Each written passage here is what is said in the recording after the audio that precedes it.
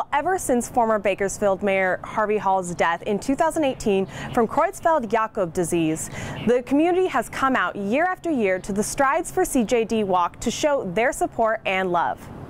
Harvey Hall is so loved, and if just going out and saying, I'm going to do this in his honor, do you want to help? And most people said yes before I even finished. 2 weeks and 7 hours.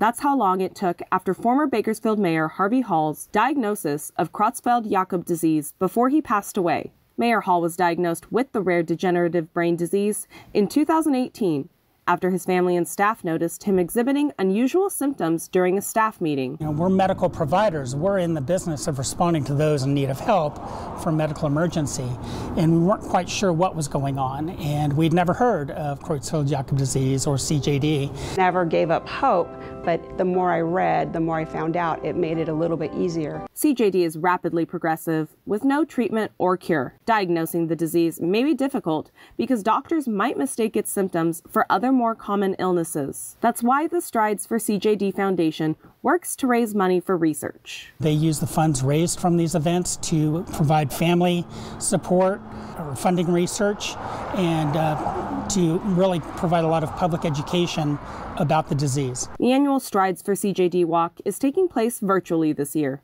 with registered walkers completing the walk in their neighborhoods or local parks. Bakersfield showing its support every year, with Hall Ambulance's Team Big H being named the top fundraising team for the 4th year in a row. And this year, Bakersfield raised over 3 times the intended goal for the CJD Foundation and was named the top fundraising location in the nation. Now, while registration for today's walk is closed, you can still give back to the foundation at cjdfoundation.org. Live in Central Bakersfield, I'm Veronica Morley, 23 ABC, connecting you.